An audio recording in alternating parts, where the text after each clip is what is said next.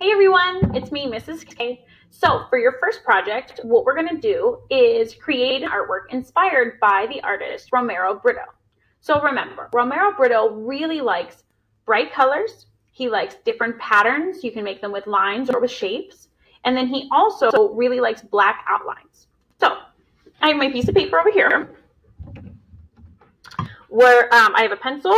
I think I'm going to use, maybe I have like some highlighters, I have some Sharpies, some colored pencils, and then I also have some crayons. You can use whatever materials you want in order to do this project. Okay, so one of the designs that Romero Britto does is a word that just says love. I'm not going to copy off of the artist, so I'm not going to do the word love, but I am going to do the word art. So I'm going to draw and try to fill up the whole paper. I'm going to start by just drawing like bubble letters. So I have my A, and then the R, I think I'm going to make it overlap because I'm like running out of room a little bit.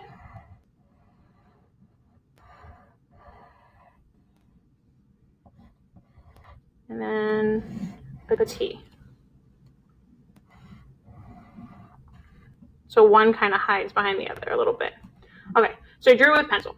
So now I can add some patterns. So I can just do them straight with colors, or I could do them with pencil first and then add to it later. I'm just going to go with it. So I don't think that I'm going to mess up. So I think I'm just not going to use pencil. So I'm just going to do stripes for this one. So maybe I color in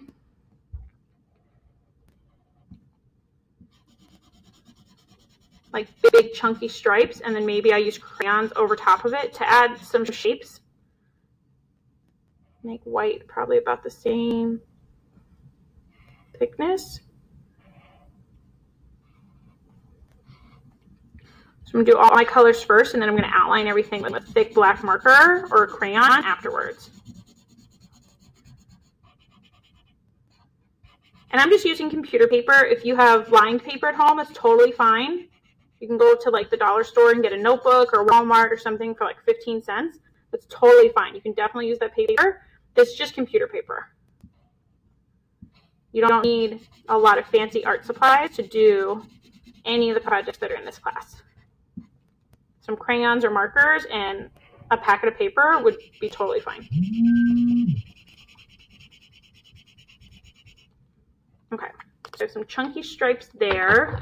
And you really like bright colors, so then I'm going to add another color instead of just the white. I think I'm going to do yellow as well.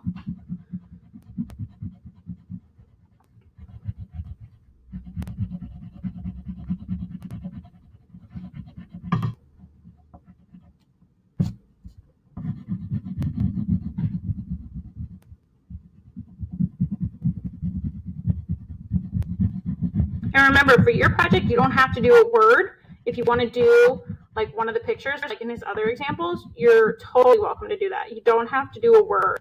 I'm just decided that I liked his word art, and so I changed the letters, I changed the word, but I'm still sticking with that same idea of doing a word with bright colors and patterns.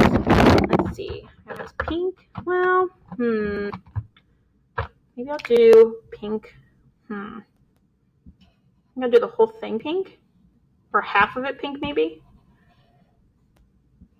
and then put some shapes over top of it to make it more interesting.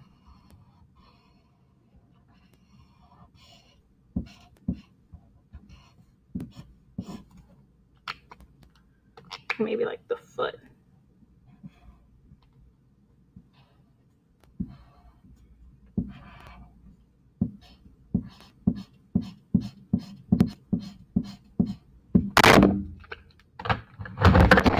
Let's see, maybe some purple. And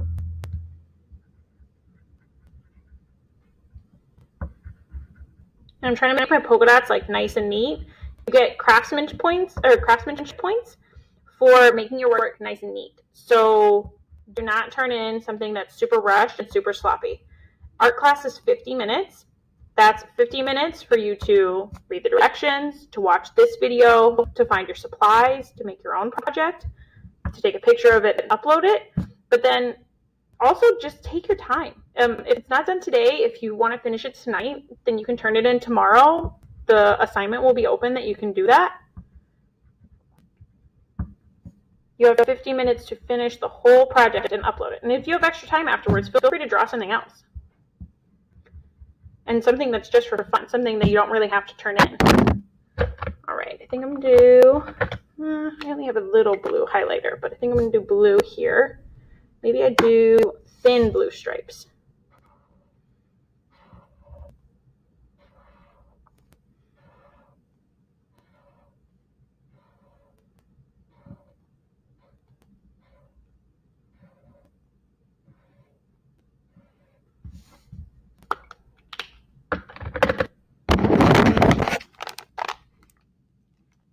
Maybe dark blue in the middle.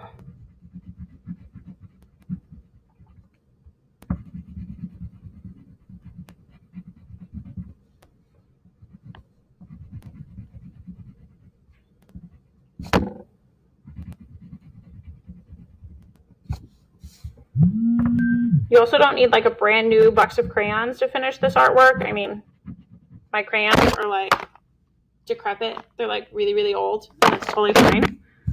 As long as they work, that's all I really care about.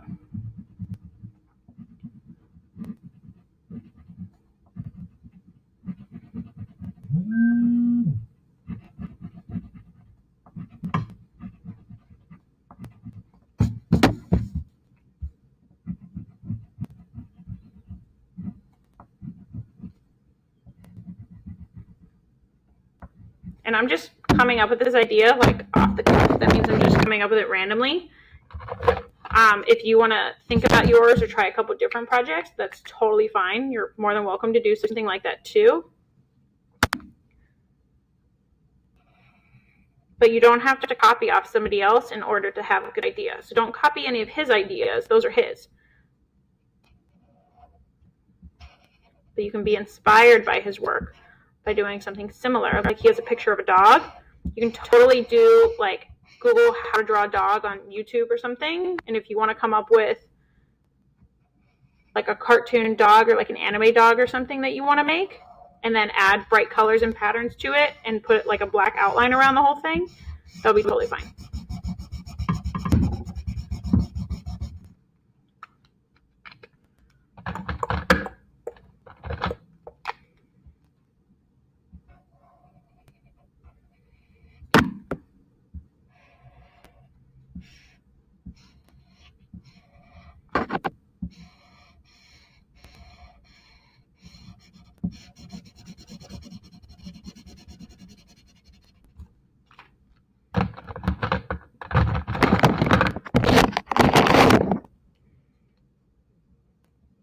Little triangles here maybe.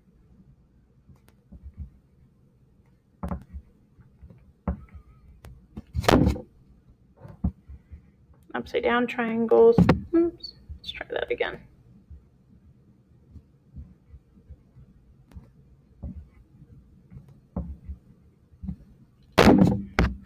What else? Maybe I put some stripes in here. Then go back to triangles. So I'm just playing around with different ideas. If you look at the rubric attached to the assignment, you get points for adding your own ideas. You get points for adding a lot of patterns, using a lot of bright colors, using black outlines. Maybe I'll do zigzag lines here.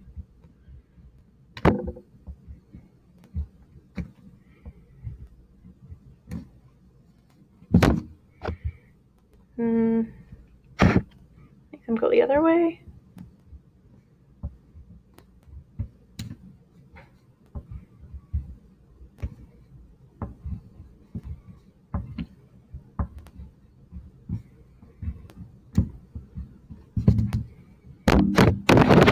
So I think I'm going to add some more patterns on this one, but I'm going to outline it with a black crayon. And his outline's pretty thick most of the time. So I'm going to like start by doing a thin line, and then I can always make it thicker. Hard to erase crayon though, so don't make it too thick off the bat.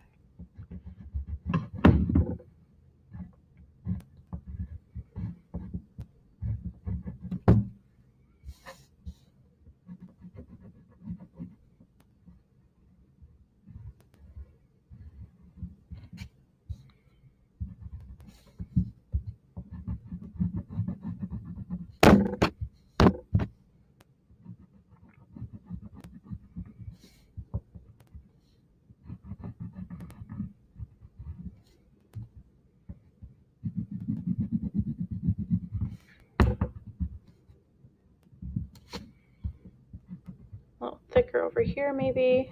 Cover up some of like my blue lines that came out side of the sheep. Oops.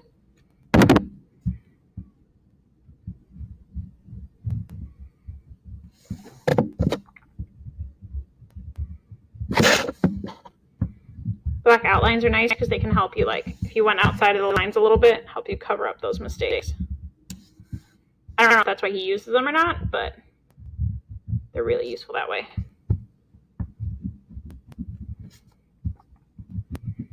You could have done the black outline before in a Sharpie if you wanted to. I just didn't.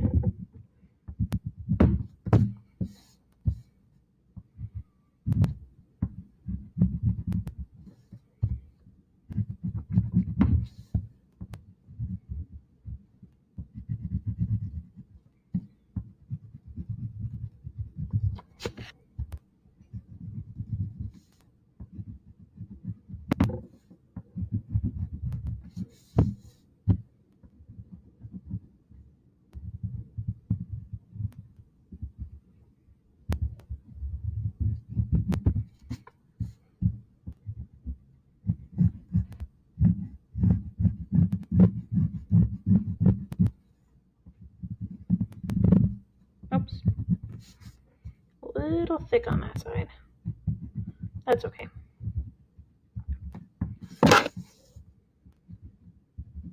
Just make the other side match. And then nobody will know. Oops. Inside the R2. Done. Awesome. So here's my Romero Britto art project. I can write my name on the bottom. Mrs. K. And then you would just take a picture of your project or a video of your project and then upload it to submit your assignment. You don't have to do a video like this. You don't have to do a video of you drawing. You just have to show, if it's easier to show it on the video to upload your assignment, then that's totally fine. I hope it helps, guys. I'm looking forward to seeing your projects. Bye.